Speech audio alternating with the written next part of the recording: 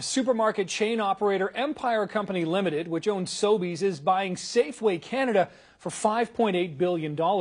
The Nova Scotia-based company says the cash deal will boost its presence in Western Canada and help it compete in the broadening retail landscape. Major U.S. retail players like Walmart and Target have been making inroads in Canada with a growing selection of food items in their stores. Now, of course, a lot of businesses happening this week, news-wise anyway. Nick Bontis is here now to give us a little bit of insight. Let's talk about this Sobeys deal right away, Nick. We know there aren't a lot of Safeway stores here in Ontario, but should consumers perhaps be concerned about the shrinking number of grocery store chains? Well, you can think about it two ways. One, shrinking choice is never that good for consumers, but the other way is economies of scale is better for consumers. You're right, Nick, there's not that many here in Ontario, but basically what's happening is Sobeys has about 1,300 stores, Safeway has about 213 stores. Together it's about 1,500 stores across the country. The average shopper in Canada spends about $411 on groceries per month. That number is actually slowly rising year over year. So the concern that I have, of course, is that we have less choice. But in Ontario specifically, especially for our Hamilton viewers here, I don't see much of an implication, and we still have a whole bunch of choice in our community, especially, Nick, with Walmart and Target also offering groceries. It's good for the consumers. A lot of competition, of course, in that side of things as well. Let's talk about Lululemon. They had some struggles with that see-through yoga line they had a little while ago. But more importantly, their stock plunged something like 17%, almost $20 in the last little while. What's going on here, and is Lululemon in trouble?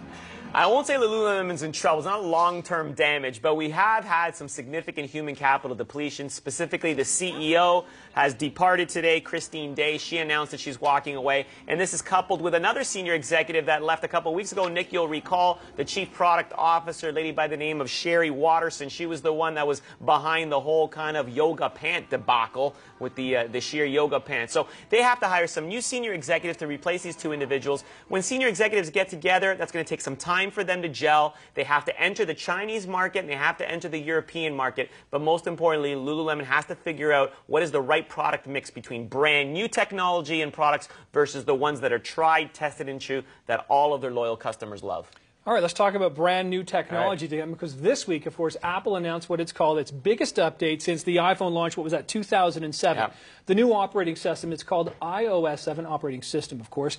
Is this announcement, does it fall short for Apple? Is iOS 7 really good for the future of Apple? Where are we standing on this one? I'm a little bit iffy on this one. It wasn't as big news as I would have expected. The operating system does have some design changes, which is good because that's what Apple is known for.